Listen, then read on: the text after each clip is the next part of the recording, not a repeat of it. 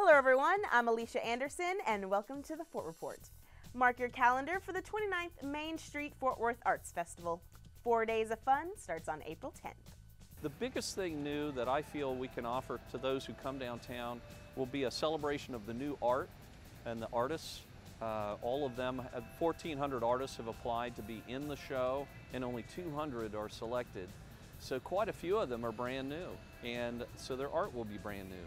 And then of course the entertainment, Bob Schneider, the Mavericks, Robert Cray Band, Mingo Fish Trap, all of the headliners that we have, plus more of a focus on the local entertainer in all of our different stages and throughout the event.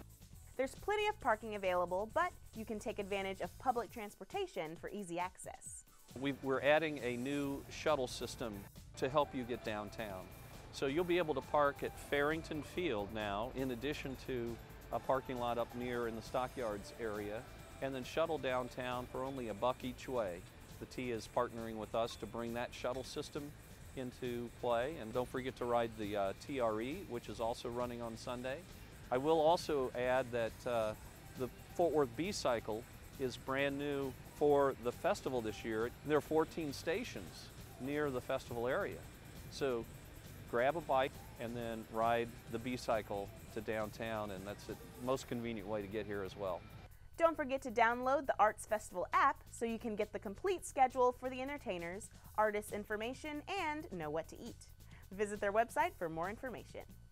Here's a look at other events happening in and around Fort Worth in the next few weeks.